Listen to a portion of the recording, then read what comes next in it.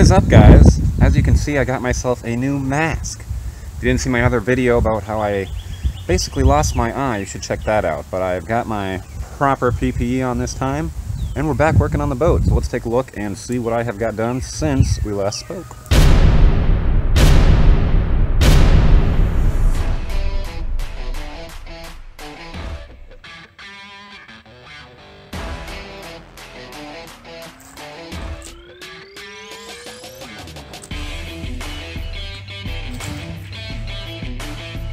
As you can see, the boat is upside down again, and the reason I did this was so that I could fill in these back corners. You may remember seeing those big voids where I cut the hole too big in the transom. Well, now I have flipped it back over and bridged this whole gap with fiberglass. Still need to do some final touch-up and sanding. It's only cut down with 60 grit right now. But just to show you, all sealed up here. So I feel like I can officially call the whole thing bonded. So let's take a look at the other side. I'm going to flip it back over here and show you what I got done on the top.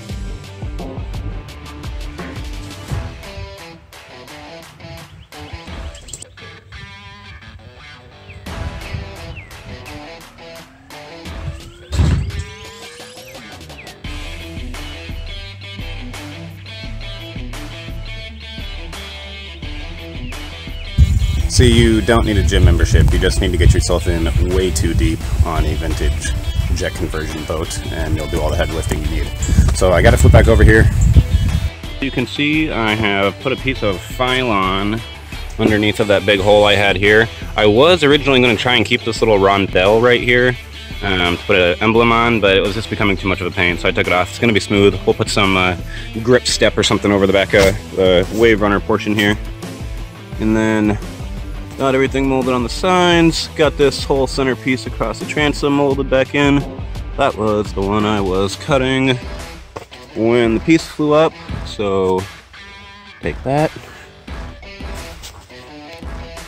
And if you look inside, what is that? It's water, because it holds water again. But now I need to reinforce and rebuild that whole transom area back there, and then we can put our motor back in.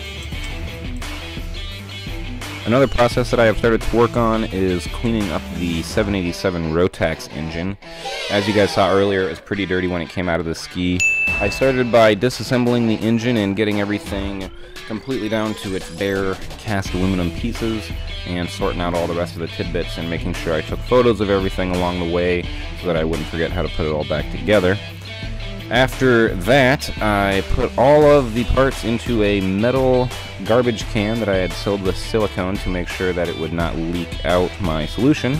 I filled it up with a mixture of water and simple green and put a camping burner underneath of it and let it sit for several hours. This heats up the solution and helps get a lot of the grime and nastiness off of the engine. So now that I have this process complete and finished wire brushing everything, I can start putting the engine back together and get it back in the boat. Thank you for checking out this latest update on the Shed Ship. Be sure to like and subscribe, and don't forget to always wear your safety equipment, and we'll see you guys next time.